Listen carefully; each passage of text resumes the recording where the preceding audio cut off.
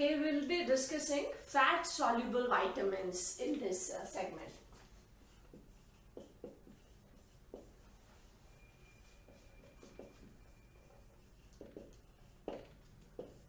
As the name indicates, they are soluble in fat, and all these fat-soluble vitamins are stored in liver.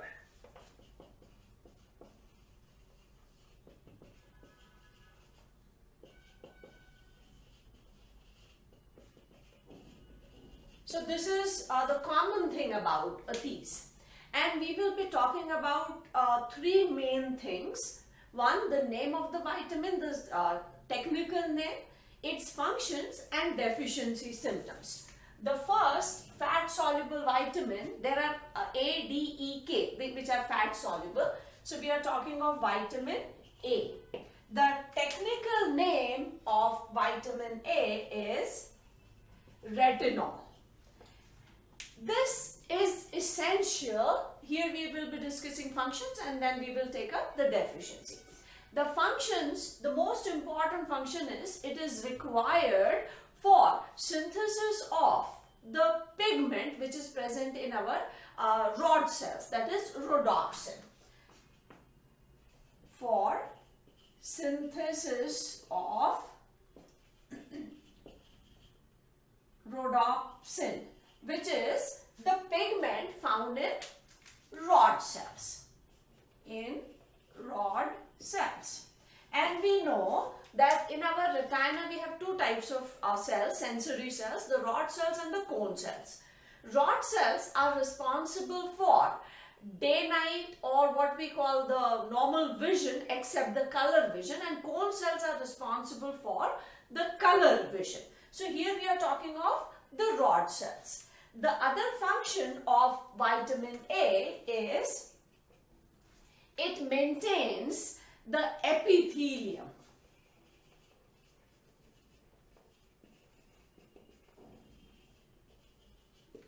And as we have discussed in case of minerals also, that if we understand the functions, it is very easy to conclude what kind of deficiency would be seen if these things are not happening, or in other words, if that particular substance is deficient or absent.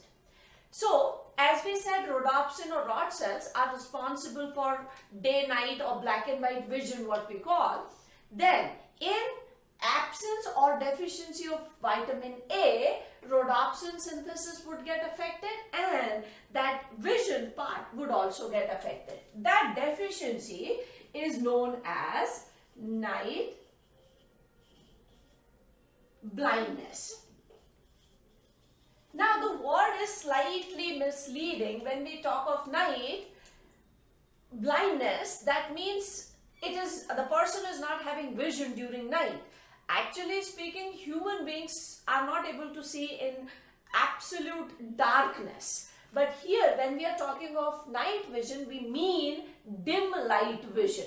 During dawn and dusk, when the light intensity is low, at that time the vision gets affected. So basically it is dim light vision which gets affected. Another deficiency symptom, if vitamin A is not there in significant quantity or amount, is known as xerophthalmia. Zero word is used whenever we are talking of extreme dryness, and ophthalmic word is used for eyes. So here when we use the word xerophthalmia, we are talking of dry eyes. So in deficiency of vitamin A, there are two main types of or main deficiencies which are seen. One is night blindness, where the dim light vision gets affected, and xerophthalmia, that is drying up of eyes. This is vitamin A, that is the first fat soluble vitamin. The next is vitamin D. Scientific name or technical name is calciferol. The function of vitamin D is it helps in absorption of calcium and phosphates from the digested food or the food which is present in the intestine. So it helps in absorption of calcium and phosphates. And both these, calcium and phosphates, they are required for bone and teeth formation. So if vitamin D is not there, then calcium absorption will be affected, phosphorus absorption will be affected, and bone formation would get affected. So its deficiency is one, rickets, but that is seen only in younger children when the bone formation is still taking place. So deficiency is rickets in children when the bones are being formed, and in rickets the characteristic feature is the bow legs. The legs, instead of normal straight bones, they become bent because calcium is not there, and that is why the hardness of the bone or matrix is less, and that is why the bones they bend. But if this deficiency takes place in adult stage, when the bones are completely formed, after that rickets type of symptoms are not seen. That deficiency or disease is known as osteomalacia, and this is seen in adults.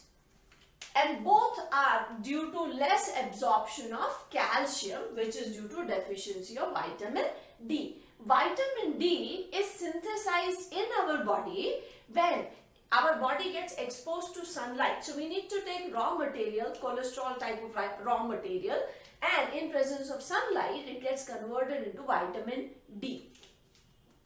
And that is why vitamin D is also known as sunshine vitamin.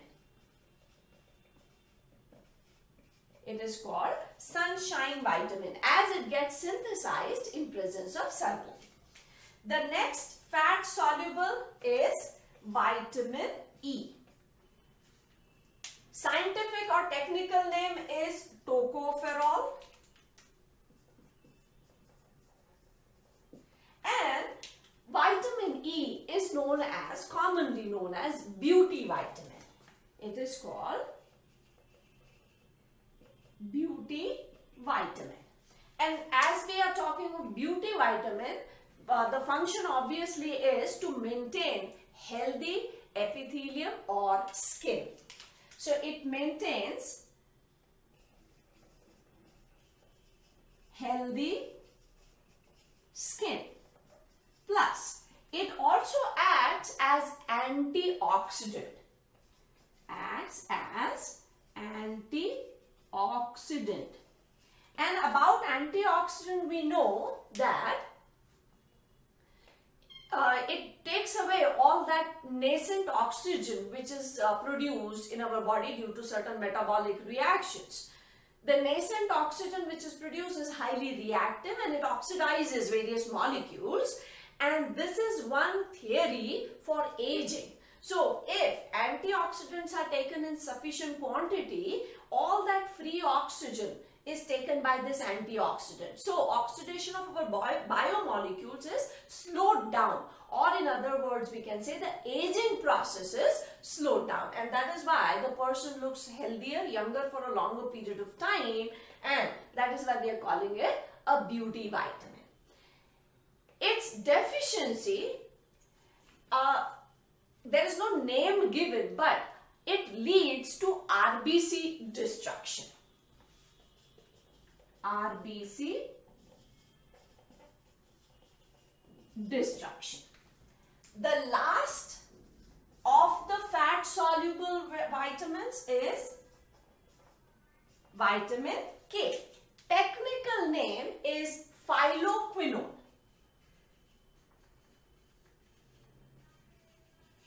And its main function is it helps in formation of prothrombin and is required for blood clotting.